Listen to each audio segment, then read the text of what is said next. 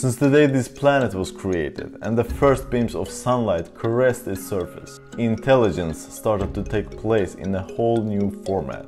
Small organisms started to develop, further evolving to more complex ones, and the rest is history. From that same token, it's obvious that all our energy originates from the sun. But before we can harness that energy from the available options, we have to be cognizant of their different forms.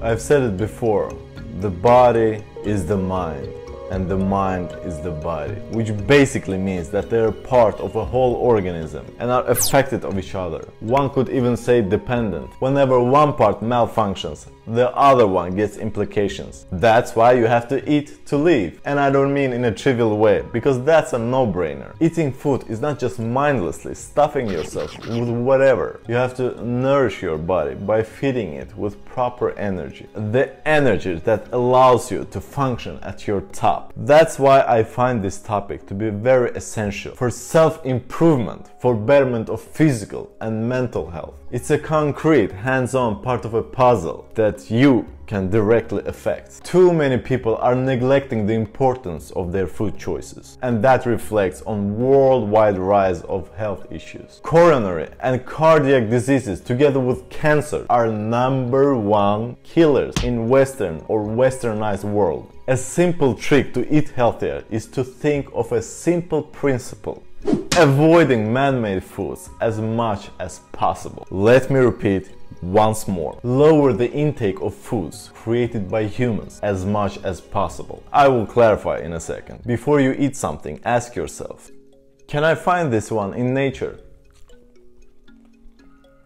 If the answer is no, then probably a human has created it, and there's no real way to tell what's really inside of it. Bottom line, whole foods is the way to go. Mother Nature is very intelligent. Most often than not, the whole foods are perfectly balanced regarding micro and macronutrients. No macronutrient is bad for you. Macronutrients are proteins, carbohydrates and fats. What can be harmful though is the concentration of its intake. We don't have to go too long. Trifecta of tasty foods that everyone has grown to love consists of fat, salt and sugar. Add these 3 ingredients in any dish generously and you will have a foodgasm, an orgy of taste buds in your mouth. Yet we all know that those ingredients are man-made. The fat is extracted and concentrated from animal and plant products. Salt is a concentrated residual from evaporated seawater. Sugarcane or sugar beet is processed to produce that sweet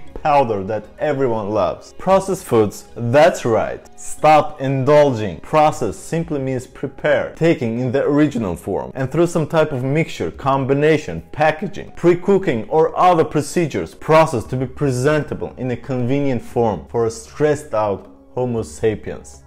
Now we have arrived to the epidemic problem typical for Westerners, which spreads all over the world.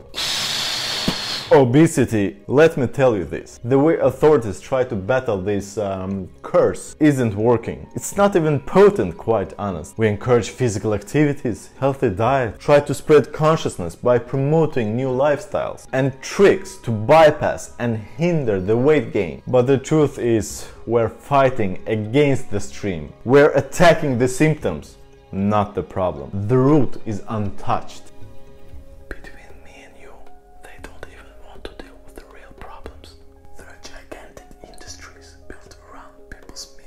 Bad food choices and health issues generating a ton of dough. And big corporations are laughing their asses off on the way to the bank.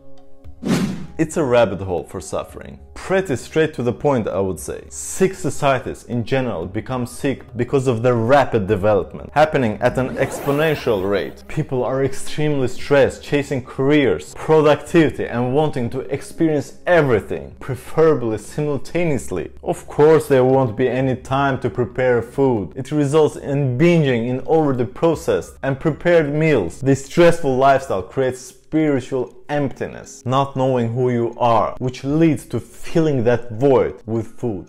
I will present you some general notes on food. The more processed, the less nutritional. The more nutritional, the less calories. The more colorful, the more nutritional. Leafy greens are ultimate nutrition bombs. By now, many have already understood that I roll with plant-based diet. It's my personal preference after some thoughtful consideration and researching. I switched mainly because of health benefits. Some may disagree, but I guess time will tell. Besides, not harming animals is a bonus as well. So junk food mainly consists of salt, fat, sugar, and heavily processed starchy carbs. That's why they contain no nutritional value whatsoever. The more we eat them, the more we crave them, being highly addictive and lacking nutritional value. The body may be fat but still starving because of the missing micros. There you have the formula for pandemic obesity of the Western world. Stressed, no free time, eating garbage, never feeling satiated, craving more, getting sicker and heavier. Right here